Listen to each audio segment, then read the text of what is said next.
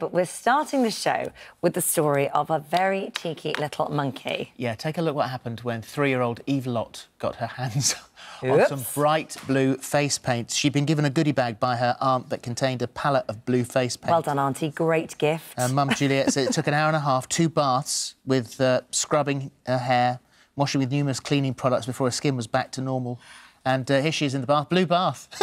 Look at the colour of that water. She actually put it on very well. I mean, proper coverage. It really was coverage, and not that much on her dress, actually. No. If you look, it was kind of proper hands. She was trying to be a Smurf, wasn't she? She destroyed the play rug, apparently. That was the only thing, but they were really happy she didn't high-five the walls. Oh, God. But, you know, amazing Smurf or Very good. Group or anything like that. I think she did very well. We want to hear what your own children have been caught getting up to when your back is turned. Give us a call and share your antics with us. I can't wait to hear them. And actually, something similar happened to you, didn't it? Well, it wasn't as bad as that. And actually, our youngest Ruby, Ru, who's now incredibly good at makeup and fascinated by it and does the vlogs and the blogs and that sort of stuff. Started very young. We walked in and found her like this.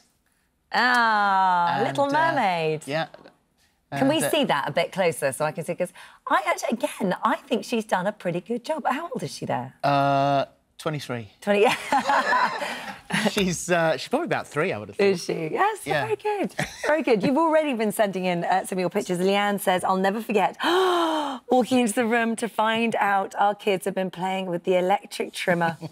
I'm glad it was just the hair that got cut and neither of them got hurt. Oh, wow.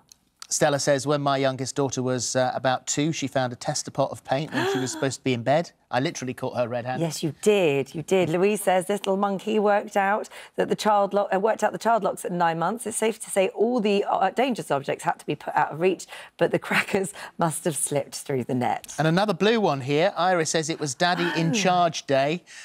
See some of the carnage that I came home to. I took the picture, blew a kiss and promptly went out again until the clean-up was done. Oh, my gosh, that's proper coverage as well. This is fantastic.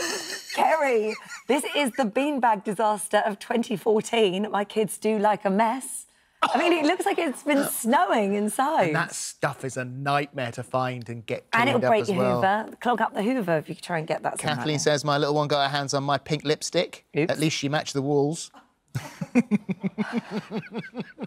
And Kaylee said, my children decided to make it snow in the living room with a box of Ready Brek. You don't want to know how long it took to vacuum all of that up, I can imagine.